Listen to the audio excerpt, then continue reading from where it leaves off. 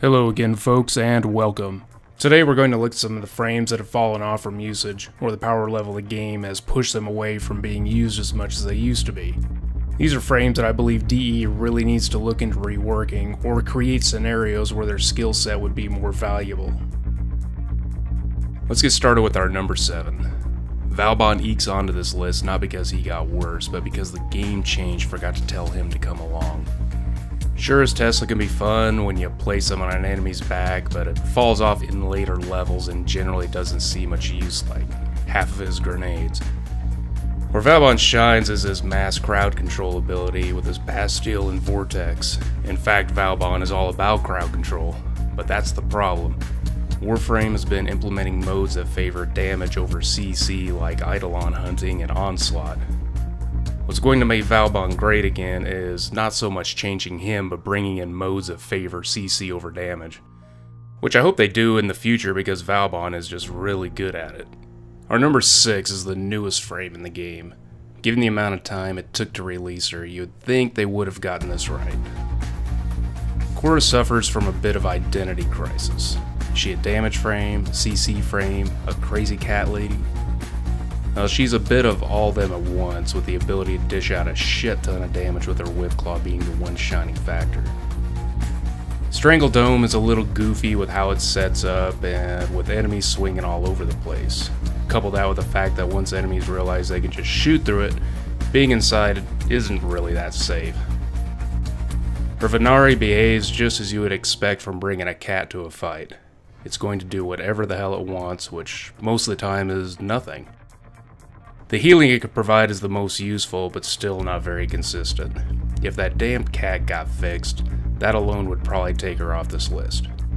This next one pains me a bit, but Nyx lands at number 5. Problem with Nyx is that nothing changed with her, but unlike Valbon, other frames just started doing her job better. Her mind control is still useful, but not in the places where you need damage, though I have to admit that it's funny as hell casting it on Stalker. Her psychic bolts are pretty useless, and you will never see anyone use them. Her absorb is still good in a few certain situations, but the damage and radius could certainly use a buff. Nyx's biggest problem, along with her terrible 2, is her mass CC ability, which is Chaos. It's not really CC because enemies can still shoot you and your teammates. Digital Extreme showing off the newest Warframe, which does her ability only better, certainly doesn't help her cause. It's sad because I really like her, and if DE just put some serious work into her 2 and 3, I believe Nyx could be sitting pretty good.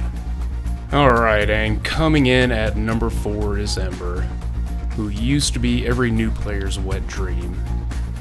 She had problems with her kit, but she still had World on Fire, and frankly, that's all that really mattered. Well, that got nerfed to the point where it made her augment damn near useless at higher levels. I'm all for changing ability to make it more fun and less lazy, but when you do that and don't do anything to get the rest of her kit up to snuff, yeah, people aren't going to like that. Her accelerant is decent CC, but damn, the rest of her kit just sucks. And as it stands now, Ember is really only good for low and mid-tier missions. Her prime looks pretty, but that's all she's really got going for right now. She needs some serious work. What used to be a damn near 10 out of 10 comes crashing down at number 3. When Gara, whatever. When Gara came out, Frost was damn near out of a job. That has since changed and highlighted the problem she has with the rest of her kit. Her Shattered Lash is only useful for leveling and breaking her mass Vitrify wall. But since her nerf, enemies can now do that for you quite easily, so why bother? Her Spectre Rage does not seem to work properly, which leaves you with Splinter Storm. This actually happens to be the one good ability she has that can be cast on herself and an ally or defense target. I doubt her mass Vitrify will return to its former glory, but it should be buffed to the point where someone would have a harder decision choosing between Gara or Frost. Aside from the extremely niche use of babysitting a sortie defense target, Gara does not have a place in the game above anyone else. What came out broken, sadly, remains broken. Titania fills the number 2 spot on this list. Aside from the niche use of murdering Raptor, I have a hard time justifying any reason to bring her to missions other than I actually like her, and that you can make her look really good. She has a good augment now with the Razorwing Blitz, which allows you to deal a lot of damage, but it is still hampered by those stupid Arcwing controls. How the hell can she be that small and have less maneuverability?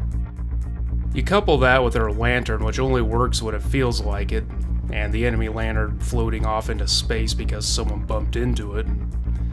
Titania is a bit of a mess, and I'm not even sure the developers are giving her any attention. Which finally brings us to our number 1 worst frame, Mesa.